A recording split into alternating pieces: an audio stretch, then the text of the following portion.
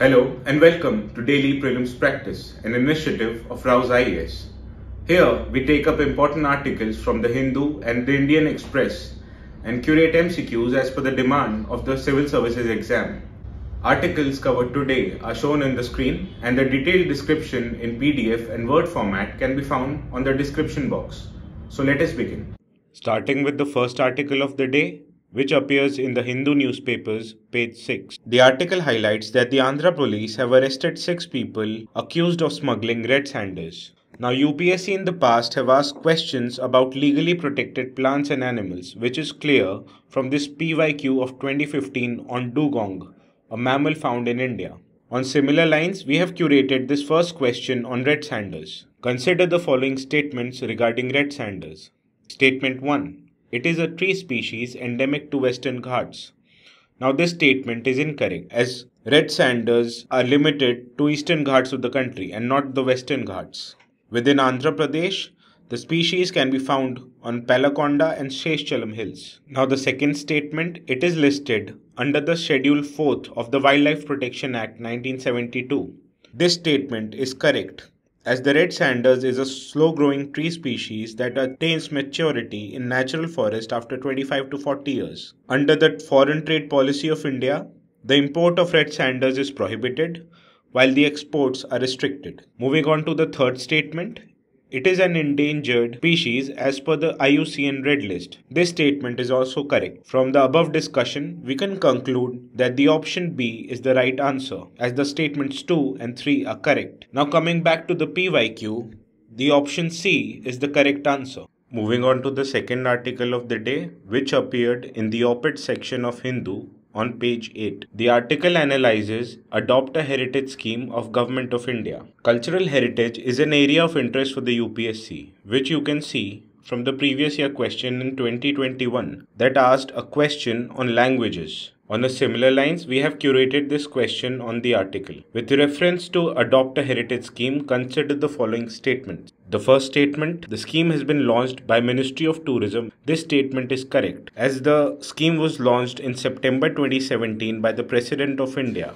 The scheme was launched by Ministry of Tourism and is a collaborative effort between Ministry of Tourism, Ministry of Culture, Archaeological Survey of India and the governments of state and union territory. Now the second statement, the scheme has allowed public sector corporations only to adopt heritage sites and improve tourism in such sites. Now this statement is incorrect, as the scheme aims to involve public sector companies as well as private sector companies, corporate citizens and individuals to take up the responsibility for making our heritage and tourism more sustainable. Now the third statement, the companies become monument mitras through financial bidding process. This statement is incorrect, as there is no financial bidding involved, rather an innovative concept of vision bidding where the agencies with the best vision for the heritage sites will be given an opportunity to associate pride with their CSR activity. Now, which of the following statements given above is or are correct? From the discussion, it is clear that the option A is the right answer. Moving on to the previous year question, option B is the correct answer. Moving on to the third article of the day, which you can find in the page 14 of the Hindu. Here, the ISRO has conducted a successful flight acceptance hot test for the cryogenic upper stage of the LVM-3 launch vehicle.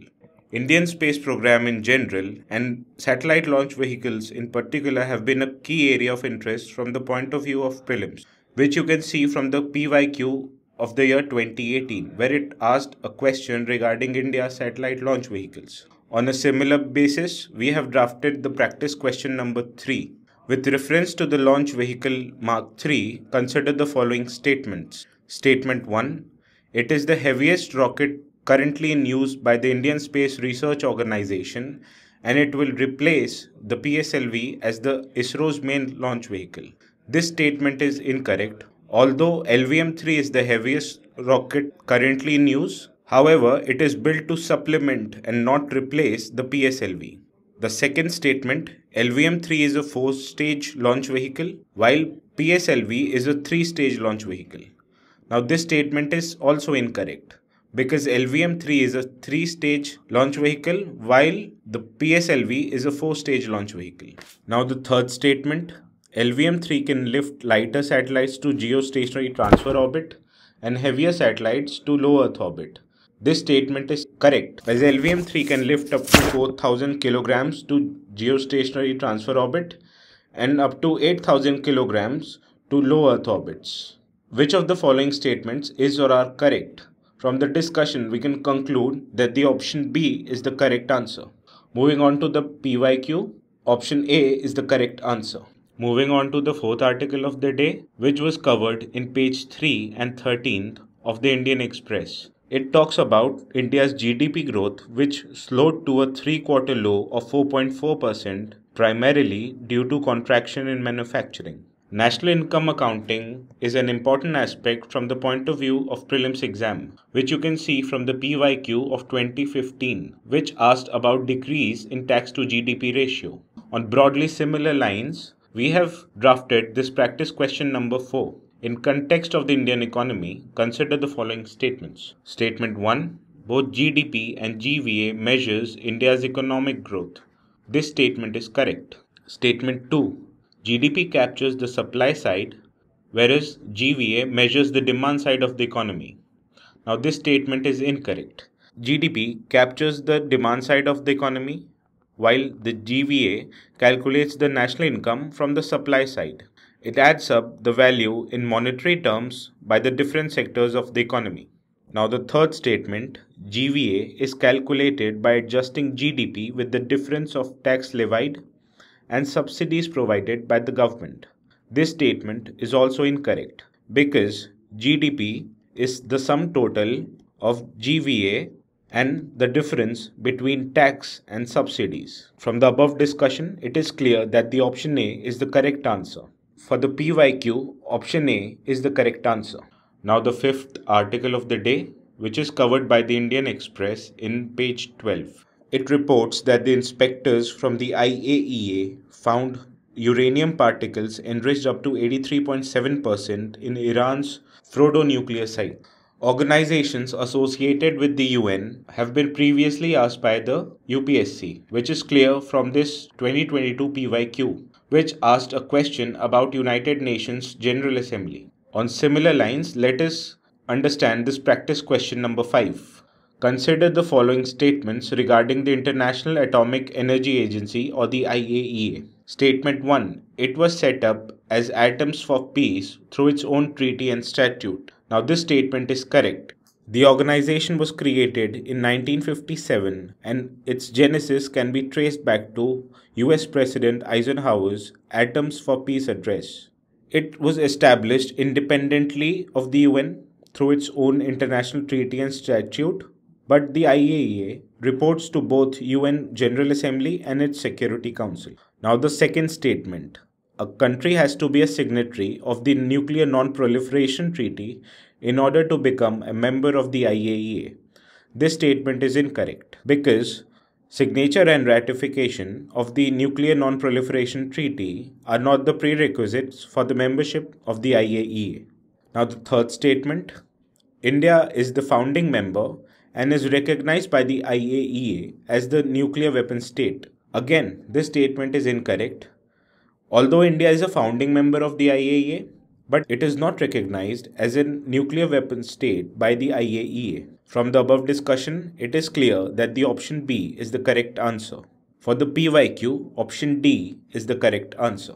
Now the last article of the day, which you can find in the Indian Express, page number 13. The Supreme Court has refused to hear Delhi's former Deputy CM's bail plea. It rejected the argument that he had a right against self-incrimination. Questions on fundamental rights have been a frequent occurrence in the Civil Services Prelims exam, which is clear from this PYQ in the year 2020 on protection against untouchability. Broadly on similar lines, we have curated the practice question number 6. Which of the following categories of fundamental rights incorporates protection against self-incrimination? Option A, rights against exploitation. This is incorrect as the right against exploitation covers Article 23 and 24. Right to constitutional remedies. This is also incorrect as it covers Article 32.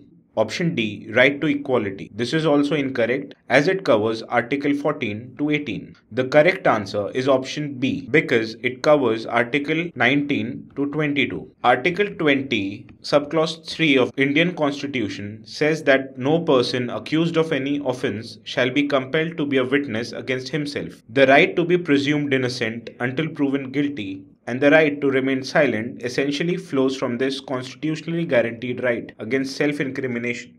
This right also ensures that the police cannot coerce anyone to confess a crime. The protection against self-incrimination extends to both oral evidences and documentary evidences.